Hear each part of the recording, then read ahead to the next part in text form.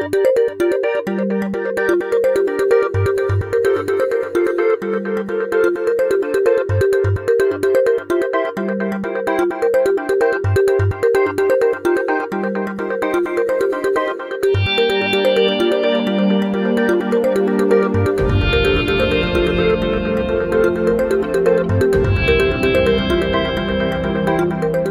American Akita, formerly called the Great Japanese Dog, is a separate breed of its own, which split off from the Japanese breed, the Akita Inu. Originally, the dog was bred for hunting wild boar, bears and feathered game. History and origin of the American Akita. Researchers have found 5,000-year-old carved stone representations of dogs resembling Akitas. Therefore, we can assume that the Akita is one of the oldest dog breeds worldwide. During the Japanese Edo period, between 1603 and 1868, Akitas were constant companions of the samurai. In 1956, Akita breeding clubs were first founded in the USA after American soldiers had brought the dogs back from Japan after the Second World War. However, the American Akitas were not recognized by the Japanese, so two different breeding lines developed. The original Japanese Akita, formerly known as an Akita Inu, and the American Akita. In 1999, the FCI created two different breed standards. In the USA, the breeding of bone-strong, powerful and calm Akitas is preferred. The Japanese, on the other hand, began breeding smaller and more dainty dogs in the middle of the 20th century, which have, however, developed a rather nervous and sometimes aggressive temperament over the years. Appearance of the American Akita. The FCI stipulates a height at the withers of 66 to 71 centimeters for males and 61 to 66 centimeters for females.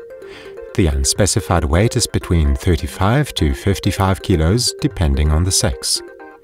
Their life expectancy is around 11 to 15 years. The dog's coat is stock-haired with a short, thick and soft undercoat.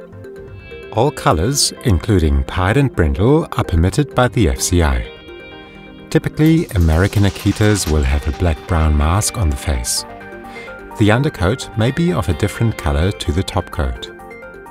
The strongly built dog has a relatively broad head, a broad muzzle and rather small, dark brown eyes.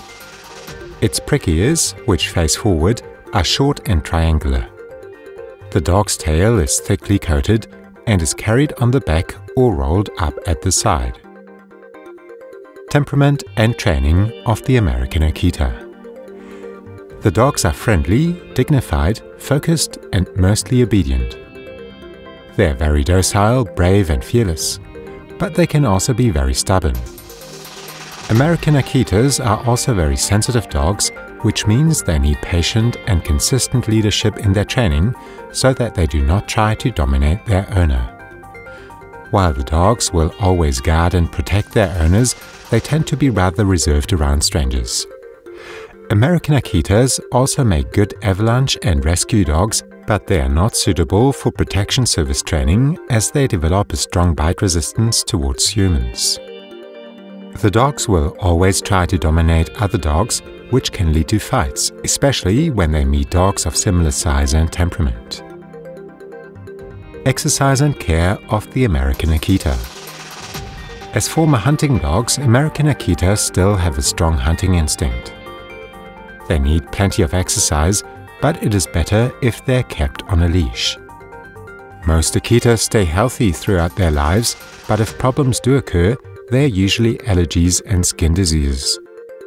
Skeletal diseases such as spondylosis or arthrosis can occur in old age.